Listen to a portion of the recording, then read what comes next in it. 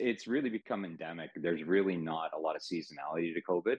Dr. Steve Flindall is an emergency doctor in the GTA. He says he is seeing COVID-19 cases popping up in the ED at a concerning rate.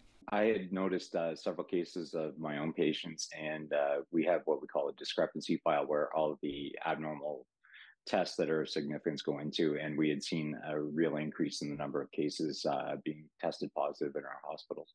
Some of those cases were among those considered in the highest vulnerable group.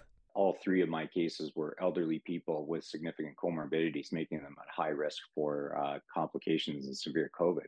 In fact, there have been many getting hit with what they believe might be a cold, but Dr. Flindall believes it's likely not the common sniffles.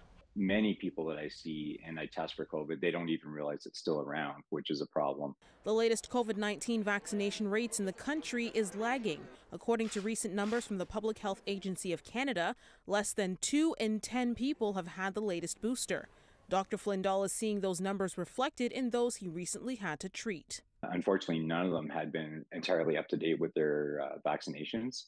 And two that needed admission hadn't had a vaccine in over 2 years. Aside from COVID, doctors are also keeping an eye on other common viruses that are creeping back up. And with schools about to vacate and parents planning family trips, doctors say now is probably a good time for kids to get up to date on all of their vaccinations as well. Europe has had a real explosion in measles over the last year, and almost all the cases we're seeing in Canada are related to travel. According to Public Health Ontario, immunization rates for 7-year-olds has dropped considerably over recent years. In 2019-2020, vaccination for measles and mumps and polio was roughly at 85%. In 2021-22, those numbers plummeted to 52%. A lot of children fell behind on their vaccination schedules during COVID, and they're still not caught up.